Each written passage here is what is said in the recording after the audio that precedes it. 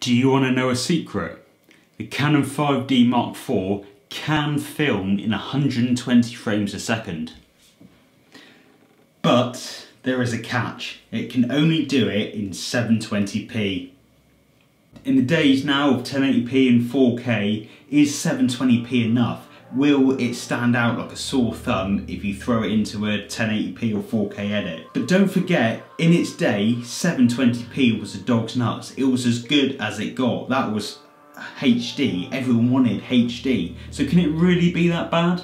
So that's why I thought I would go and film some random things, like really random things, once in 120 frames a second and then again in the 60 frames a second full HD, which is the highest resolution slow-mo that the 5D Mark IV can do. Before we do that, let me quickly show you how to enable the 120 frames a second. It is done like this. So all you got to do is hit the menu button up in the top left. On the first menu, scroll across to the fourth sub menu, down to movie recording quality, where you choose your normal frame rates and things. Then you go down to the high frame rate option at the bottom and you click enable. And it just says there you lose your autofocus and audio recording, blah blah blah blah blah. Click enable, and then when you go back to your movie recording screen, it will automatically be in 120 FPS. Easy as peas. So now let's just have a quick look at these clips that I've got and just see if, other than the speed that they're obviously going, because the 120 frames is going to be twice as slow as the 60 frames, because 60 plus 60 is 120. But other than that, just see, can you spot any differences with things like the quality and all that kind of stuff? And just let me know in the comments down below if you can actually spot any of these differences, because I think it's pretty damn close. But yeah, have a look, see what you think.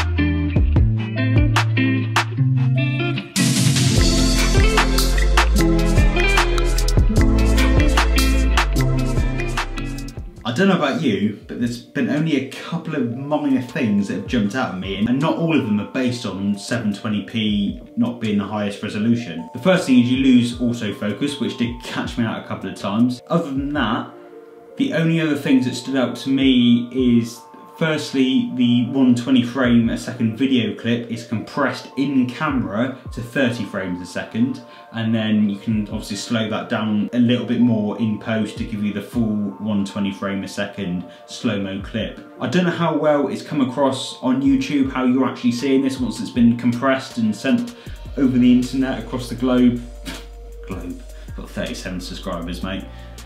One of them is my mum. But how it actually looks to you, because that will probably even compress again and make the differences even harder to spot. But what I can say is, when I'm editing in full quality, is you can see that the quality isn't as sharp as 1080p. And I don't know whether that's to do with the compression or the actual resolution. I'm leaning more towards the compression, to be honest with you. The clips fall apart a little bit easier on colour grading, so I wouldn't recommend using it for a really gnarly colour grade and changing all different bits and hues and all the rest of it. That said though, I think the differences are so minimal, so minimal, and especially for YouTube content, Instagram, travel films, anything like that, anything, especially any personal projects or anything that just looks cool in slow-mo that you want to do, then 100% use it, don't neglect it, because it is still filming super slow-mo. Don't get me wrong though, I don't think I'd be using it on a big client project or anything that was going to go near a big screen, or where a client's very specific about wanting a 4K project or something like that, because although you can upscale it, I just don't think the footage will stand up. But that said, my honest opinion is I don't think anyone will really notice, and I think it's a brilliant feature that everyone's almost ignoring. You just assume that it films 60 frames a second, but it doesn't. That high frame rate is there. So yeah, when you get yours out, film some super slow-mo, upload it to Instagram, tag me in it at harry.base. I'd love to see what you come up with. Drop a comment down below with the differences you did or even didn't see, because it'd be really interesting to know how it's, you know, come across to you. And as always, if you did like this video, then why not hit the like button down below, because that really is appreciated. And if you want to see more videos just like this one and all the other epic stuff that's all building up in my brain for after lockdown, then why not hit the subscribe button while you're down there, and I'll see you in the next one.